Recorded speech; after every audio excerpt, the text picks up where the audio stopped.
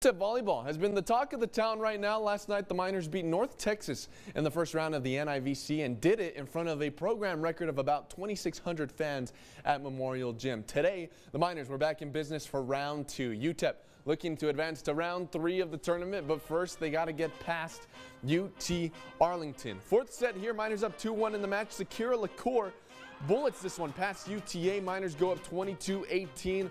Later on, Miners going to Alianza Darley, who's got precision and got the power for the set point, but UTA ain't going down without a fight. It's Brianna Ford bringing the boom. Later on, Mavericks going to Ford once again, and the Mavericks slowly coming back. UTEP still up 24-21. The Miners just need one more point to seal the deal. And Darley's got dinner reservations at 6, and she's got to go.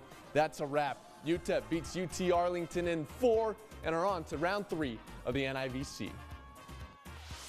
I'm really proud of our group for just putting up and continuing to show that they really care about being a great volleyball team, a great program, and really putting on a show for the people of El Paso. We've gone through so much adversity this year, and so I think it just shows how tough we are.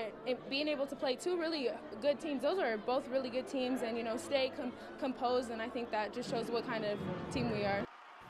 Miners on to round 3. They'll host Clemson. Yes, Clemson on Wednesday at Memorial.